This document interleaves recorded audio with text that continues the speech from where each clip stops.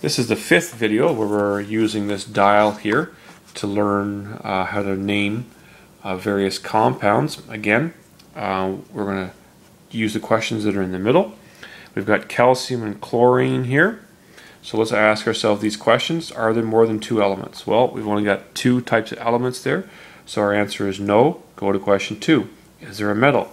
Well, if you check your periodic table, you'll notice that calcium is a metal. So our answer is yes. Go to question 3. Does the metal have multiple ionic charges? Well, that means you have to check your white periodic table, calcium.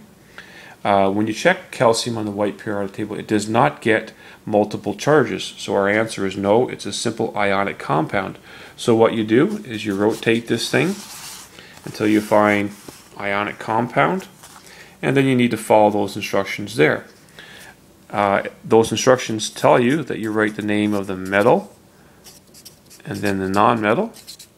Again, the name of the non-metal you'll find on the back of your periodic table. Always got to end in IDE. And then because the metal only gets one charge, you don't have to worry about Roman numerals. Once you've written the name of the metal and then the non-metal ending in IDE, you're done.